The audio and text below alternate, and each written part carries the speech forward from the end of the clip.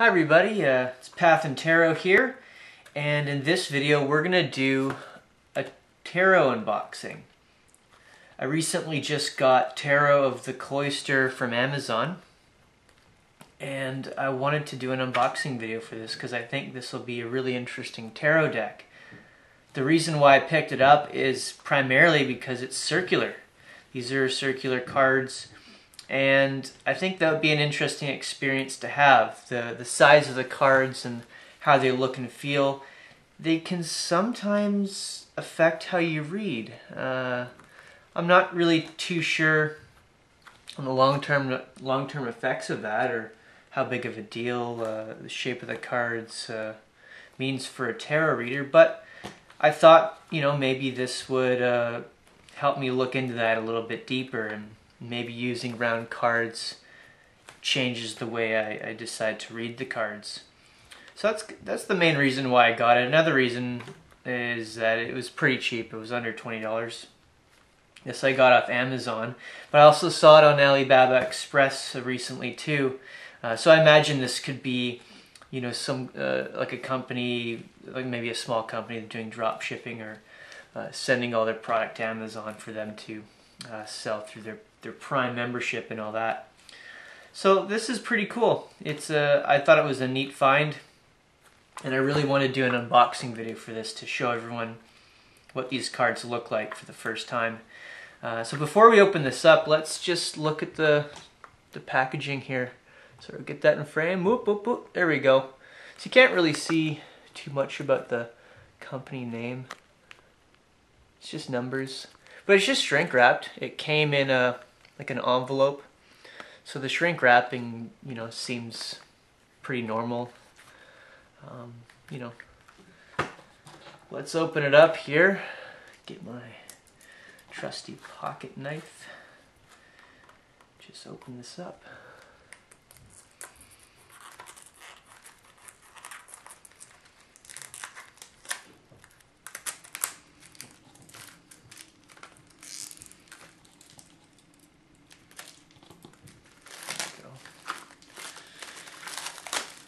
Put that aside here.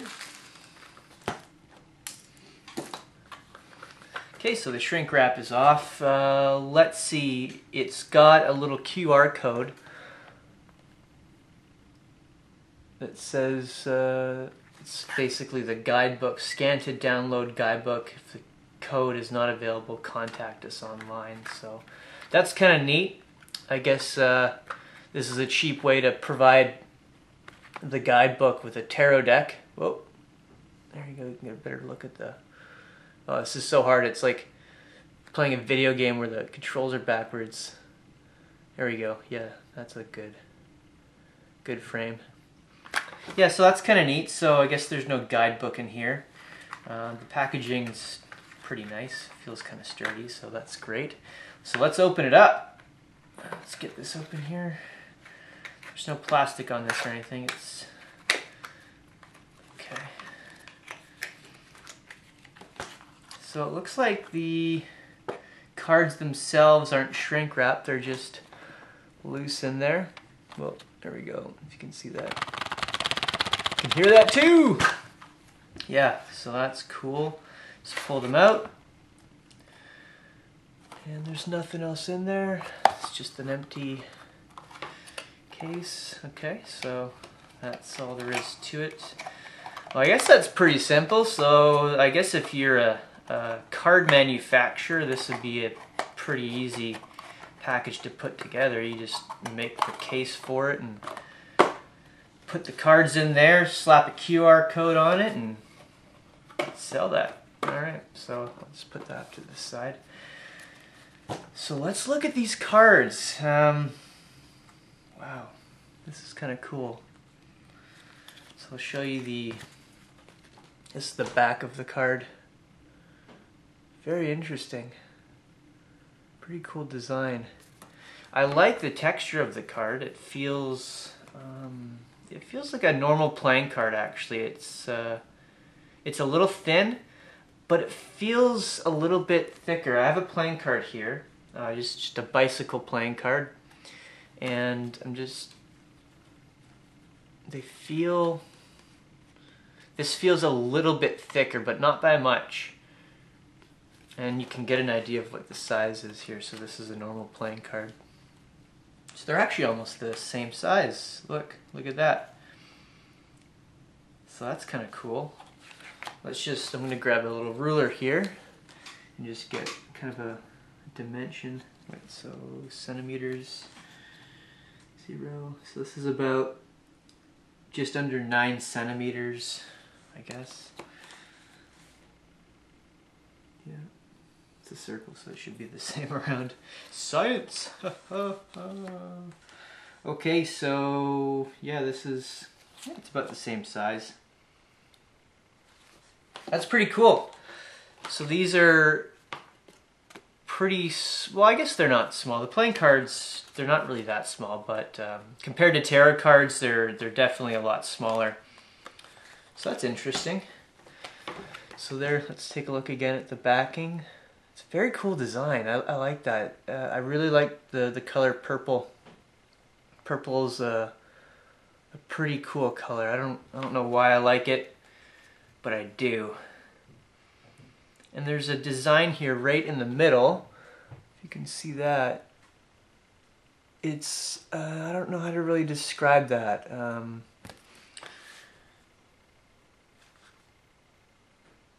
Yeah, I don't know, it feels like a broken up,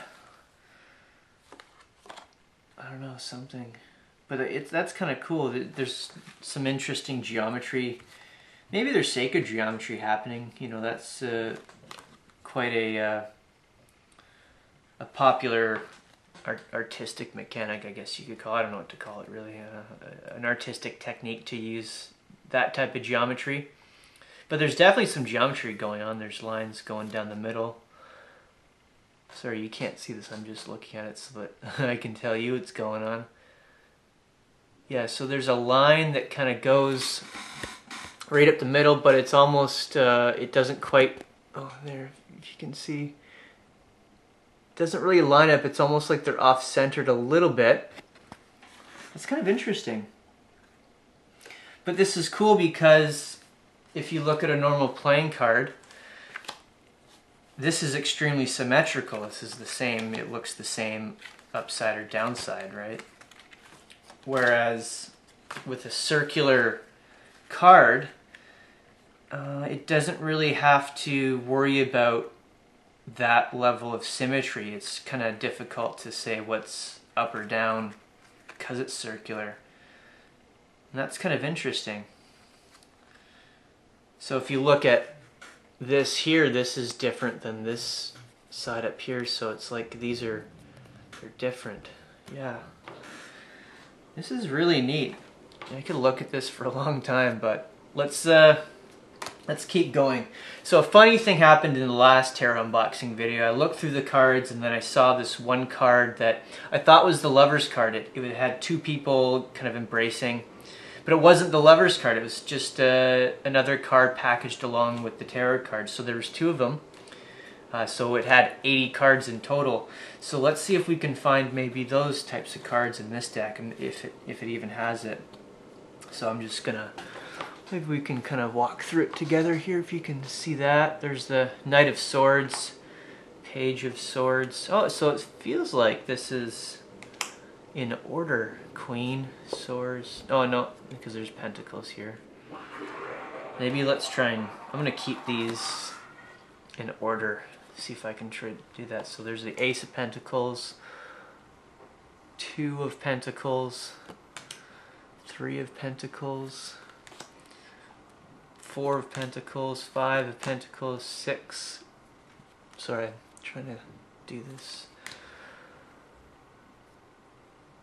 Seven of Pentacles, Eight of Pentacles, Nine of Pentacles, Ten of Pentacles, King of Pentacles, Knight of Pentacles, Page of Pentacles, Queen of Pentacles. So here's our first trump card. What? Oh my god. Okay, come on. There we go. It's a pretty neat design. It's like, it feels like a stained glass design. Like like the glass has been broken and it's been kind of crudely put back together. This is really cool. It's very fascinating. And then we have got the Magician here, High Priestess. So it looks like they've got the trumps, Emperor, Hierophant. So yeah, there you go. So there's the Lovers card. That's pretty neat. Chariot. So this is cool. Strength is number 8 in the positioning here. Other decks have it as 11.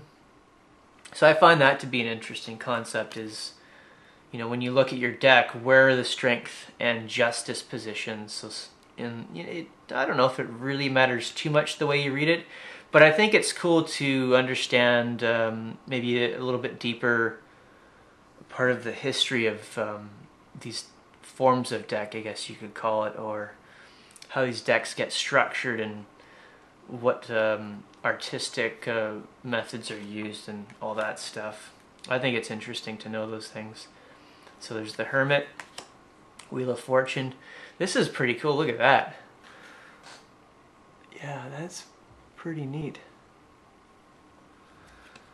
So there's Justice, position 11, the Hanged Man, Death. This is pretty cool. So let's see. Yeah, I thought so. So this is really cool. So some decks have the Death holding a flag, and some of the symbols, some of the imagery and the symbols also appear on the back of the card. That seems to be a common a thing that happens with the Death card. So it kind of does that here as well too. You've got like a purple flower right in the center, and there's a lot of purple coloring happening, and it definitely connects with the back of it, I would say. Maybe not directly, but you definitely get a sense that that's kind of a purple flower in his, you know, so yeah, that's pretty cool. So that deck has that sort of attribute. And then we've got Temperance right here. Wow, the Devil, look at that. It's really neat. Actually kind of scary.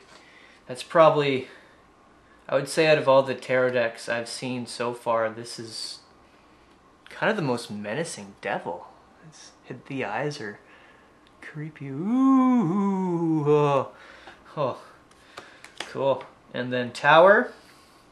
That's really neat. I like the purple and green imagery. I like those colors. It's kind of like the colors of the Joker, like in Batman. That's what that reminds me of. That's why maybe it sticks out so well in my mind. And then the Star, the Moon, the Sun. This is really neat. Look at that. Oh, come on. There we go. Oh. Yeah. Sun, Judgment. That's cool. The World. Yeah, so I guess this is all the major arcana, so I'm just going to move this over here. And so this is interesting. Instead of cups, this is called vessels. Oh, come on. Ace of Vessels.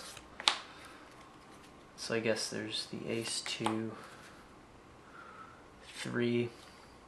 It looks like a lot of the imagery is just sort of a reconstruction of the Pamela Colman Smith imagery that gets used in the rider-waite-smith deck, the last one that I opened. And it looks like a lot of it's the same, just sort of reimagined in this sort of stained glass, broken up design, which I think is really, that's a cool way to do it. 5 of Vessels, 6, 7, 8. This is pretty weird. The 9 of Vessels. That's kind of a bizarre image. I don't really know what to make of it. Because the 9 of Cups, it's kind of like a card of, you know, like happiness and abundance. But when I look at this card, it doesn't, there's almost a sadness to it.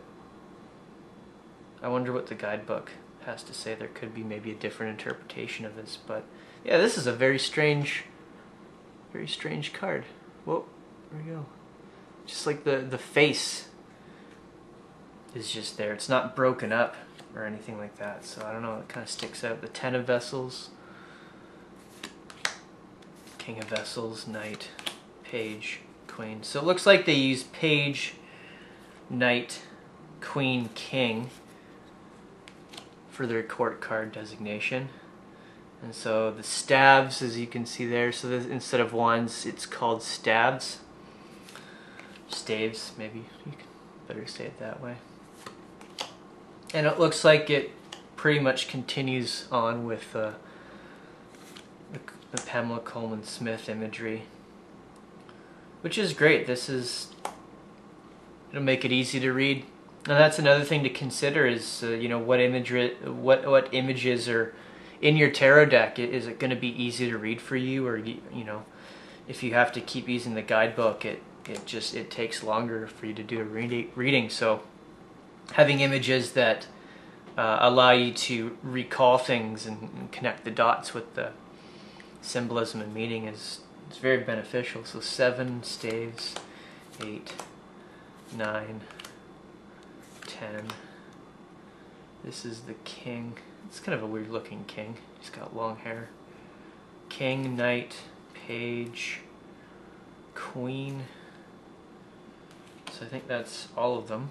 And then back to the swords. So this is kind of cool. It's got, whoa. Yeah. Swords.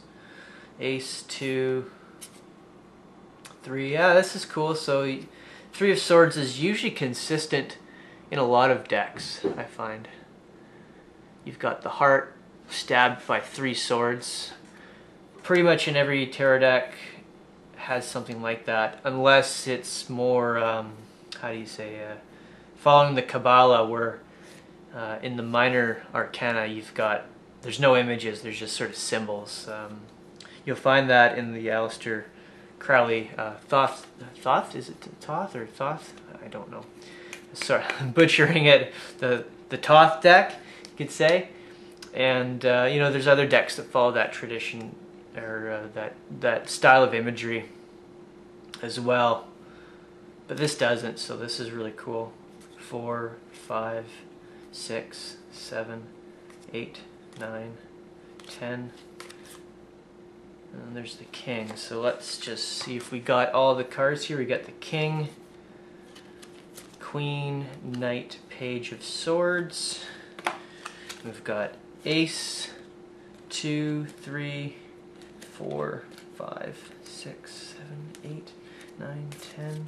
Okay, so all the swords are here. So king, queen, knight, page, 10, 9, 8, 7, 6, 5, 4, 3, 2, 1. Okay, those are all here. King, queen, knight, page. We've got 10, 9, 8, 7, 6, 5, 4, 3, 2, ace. Those are all here. Let's see, king, queen, knight, page. 10, 9, 8, 7, 6, 5, 4, 3, 2, ace. Okay, great. So those are all here. Let's just go through the major arcana again. Fool, Magician, High Priestess. You can see that better. Empress, Emperor, Hierophant, the Lovers, Chariot, Strength, Hermit, yeah, Wheel of Fortune, Justice, the Hanged Man, Death, Temperance, the Devil, Tower, the Star, Moon, Sun, Judgment, World. Yeah, cool. This is an interesting depiction of the world there, if you can see it.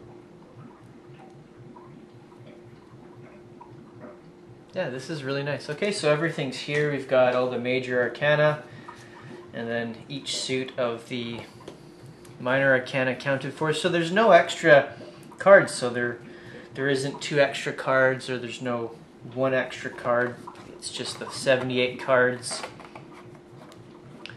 in the deck, and that's it pretty much. So this is really cool. This is a very interesting deck. I like this. Just at the first glance, it feels really cool. The cards feel nice. Already said that. I think that's an important thing, is how do they feel in your hands? You know, there's a texture to certain cards. To bring back the bicycle card, this has a more, there's ridges on this, so the texture, it's kind of rigid a little bit, whereas this is completely smooth. So I don't know. I think, you know, those sorts of things I like to pay attention to. So yeah, maybe let's try and shuffle this. I don't know how I'm gonna even shuffle this, to be perfectly honest. This is the first circle deck I've ever experienced. Maybe let's just try and do a normal shuffle like this and see what happens. Okay, yeah, it's a little weird, but we can do it. Oh, it looks really cool. You won't be able to see, I mean, from my perspective, you can only see it from where the camera is for you, the viewer. But for me, it looks really cool. Just shuffling it, looking at the back, and it looks like these can shuffle pretty well. Very similar to, you know, how you would shuffle a playing card deck. Because they are the same size. It's just they're circular, so that's, you know, the only difference. So yeah, and then you can do that. I don't know the names of shuffling techniques off by hand. I should. There's overhand shuffle, I guess this is what that's called. I think this is called a rifle shuffle or riffle shuffle. Oh, I don't know. I should look that up before I talk like I know what I'm talking about. But this feels really cool to shuffle. It feels interesting. And it feels like it can shuffle really well too. The circular nature of the cards really don't cause any problems. It feels fairly good in my hands. You know, and then I could do like a wash with the cards and kind of fan them all out, shuffle that way. But just shuffling it like this feels really nice. I like, yeah, the backing of the card is really cool. The purple tone of it's almost calming. Maybe you could even say therapeutic. So maybe let's just, oh, the moon. It's an interesting card to have as your first draw. Hidden enemies, I guess, or things unknown to the reader. Let's see what else we got. 4 of Swords. Okay.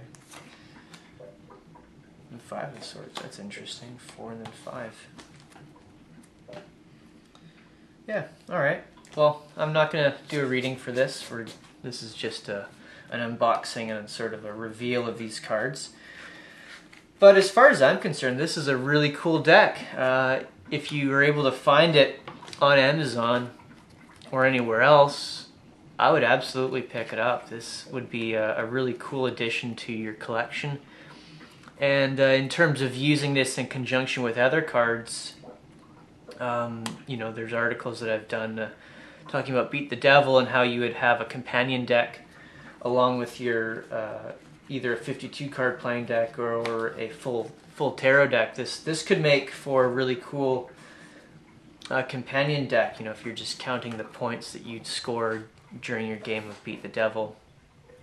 So definitely look out for that on my site, PathandTarot.com. There's a few articles that talk about ways to do that. So if you get this deck, this would be a really neat addition to your tarot collection, and something that you could probably use in conjunction with your other decks, you know, using other methods that I've described on the website here. So there we go. So I'll just put that on top of there and maybe yeah, center that out so that can be a cool shot. No, wait, we got to get it centered. All right, we're done.